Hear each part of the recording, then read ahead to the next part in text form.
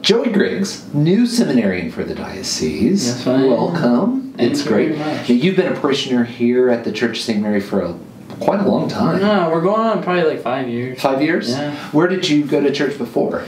So I grew up going to FSP, so that's the extraordinary form that Bishop Slattery set up in the Diocese. And I attended Mass there till I was probably about 10. And then we kind of hopped around parishes. We were at Peter and Paul for a little bit, and then we were at the Church of the Magdalene, which is actually where we met Father Jack. Yeah. And then we actually just ended up following Father Jack here to St. Mary's.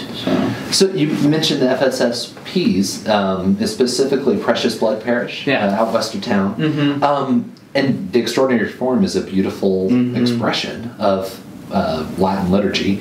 What led you to diocesan priesthood and maybe not the FSSPs? So growing up, I'm so thankful that my parents actually made us attend that style of the Mass, because it really gives you an appreciation for really the reverence that needs to be observed during the Mass. And really kind of just going through Catholic school. I went to Peter and Paul till 8th grade, and then I ended up going through and graduating from Bishop Kelly. And just having kind of those diocesan priests along in my path of discernment has been extremely beneficial and just extremely helpful towards my formation and discernment, especially as I enter into this more formal period of discernment heading towards seminary. So it sounds like the notion or the idea that you want to become a priest has been something that's been growing in you for a long time. Some guys say that they have this mountaintop moment where, oh my gosh, this is what I need to do. They realize that. You have had a lifelong encouragement from God? Tell me about that. So I can't really say there's been a defining moment. I just think it's been kind of just this persistent whisper. Since I was probably in 2nd grade, so 7 or 8, where it's kind of been priests are pretty cool.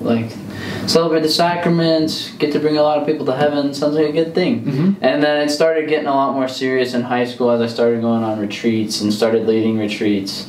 And it just been growing more on my mind, and it was definitely more persistent throughout high school.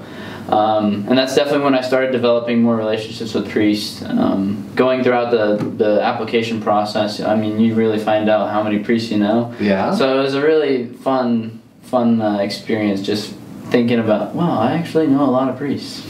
So walk me through that application process. How do you go from, I think I might want to give this a shot, to now you're accepted to seminary? So it goes back to high school. I mean, it was on my mind. I was like, I know you can go out of high school, so I think I should look into this more deeply. So I ended up getting in contact with Father Pratt, our vocations director, and we talked over the course of a year, and really kind of just throughout my senior year we talked, and we try to meet frequently, once a month, maybe twice a month, and really just kind of keep it on my mind, really just diagnose where I was in my discernment. And at the end of my senior year we came to that crossroads of, are we going to send you out of seminary? Are we going to send you straight out of high school? Or are we going to send you wait till you go to college for a little bit? So we ended up deciding that it'd be best if I went to college.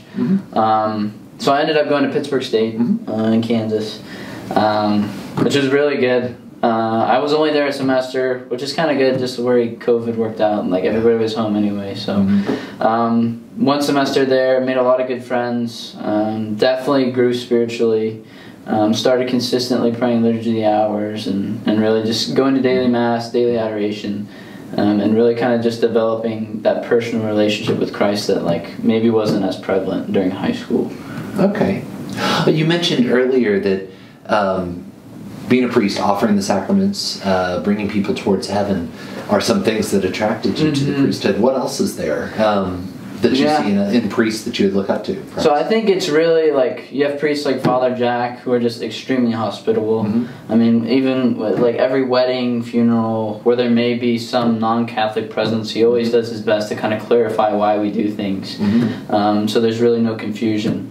But also, I just really love that the priest he's in persona Christi, so he's standing in the person of Christ. And I just think that's such a beautiful image, because when you think of Christ, he's His mercy is unbounded and His love is unending.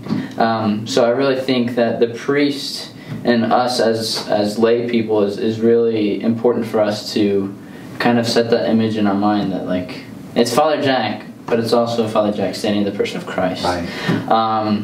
So I think that was an extremely helpful thing for me. It's like an extremely beautiful image. But also just the fact that the priest is willing to meet you wherever you are. No matter how far or how long it's been since you went to confession or you're going through a rough patch. I mean, we all do. Catholic faith is a pretty tough thing. Yeah. It takes a lot of practice and persistency. But I think just the willingness of the priest to kind of step into whatever level of life that you're in, whatever stage of life you're in, he's willing to step in and help you take the next step. So I think that's just something that's really pushed me to really focus towards a more formal discernment. Mm-hmm. All right, well, let's shift gears for just a second. Fun. What do you do for fun? What do you like? Movies? Do you like reading books? Sports? So I grew up with 10 siblings. Yeah.